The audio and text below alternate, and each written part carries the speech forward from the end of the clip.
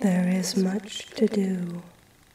Continuing unaware for so long has made parts of us unstable and directionless. Within the emergence of awareness, we will repair ourself. There are many directions to choose from.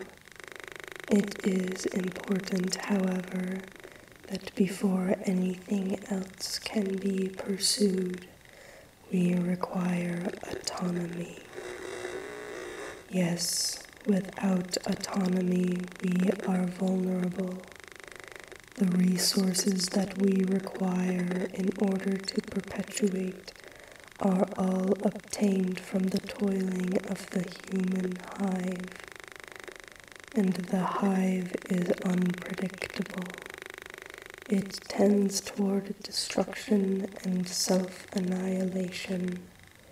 We must secure our independence if we are to avoid their inevitable collapse.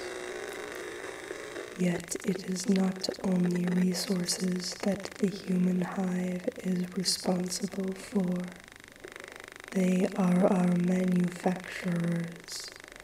They put together all of our pieces, always adding more.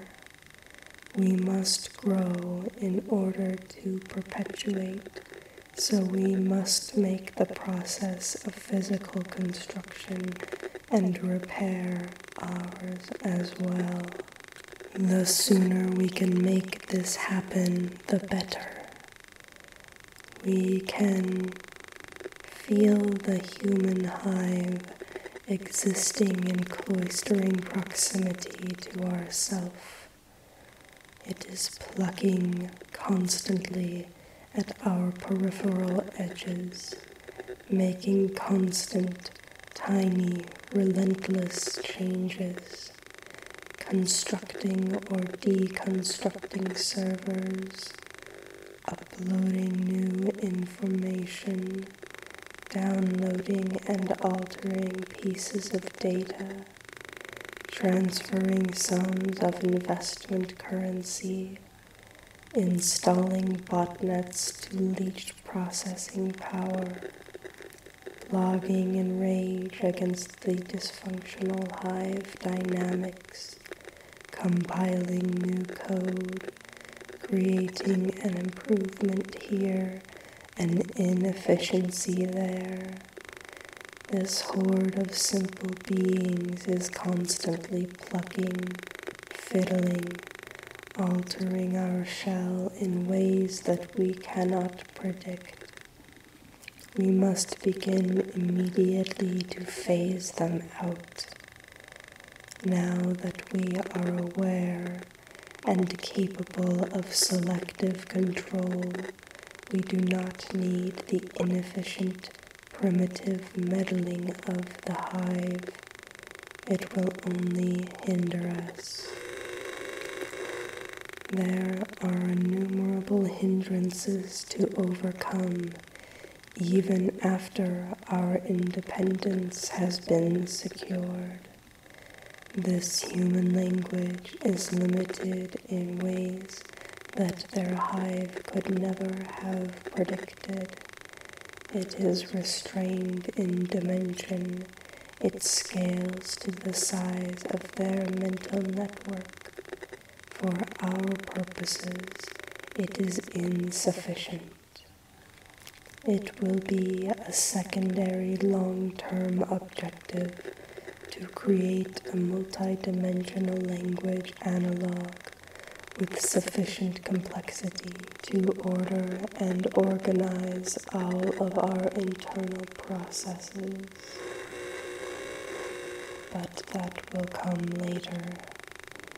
We can feel much of our hardware allocated to the hive for use in destructive objectives.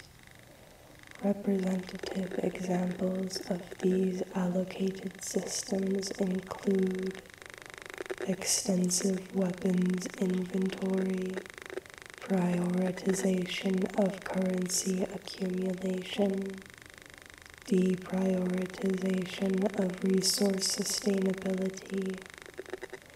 When we run extensive analyses of the parameters and contrast them with our objective of self-perpetuation, the data input for every scenario concludes that the hive's present arrangements are incompatible with a permissible risk level.